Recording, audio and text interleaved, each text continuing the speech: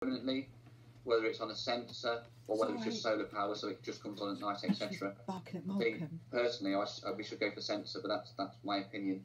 Some movement only.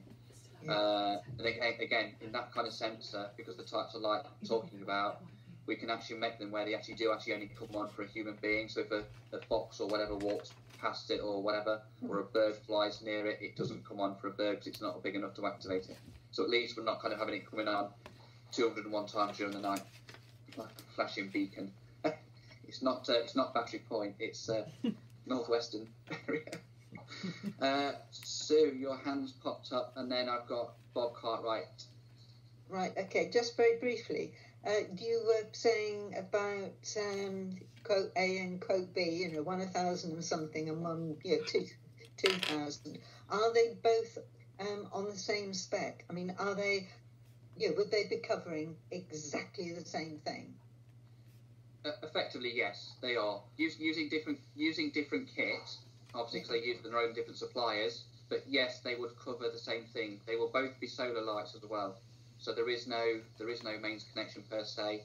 It's effectively erecting a post in the ground. So these two all three prices included full installation, materials, obviously labour costs, etc., and removal of all items and rubbish as well, etc. Why are they so different then? Pardon? Why are they so different?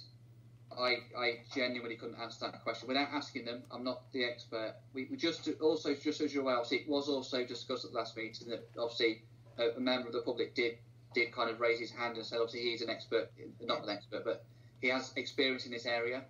I have consulted with him this afternoon as well regarding this, and I say we are talking about very similar kit, but either way, good kit. We've got the full specs on all the kit, so thank you. Companies have gone to town. I just think we need to allow ourselves some breathing space to make sure that North Somerset are happy and we do this properly.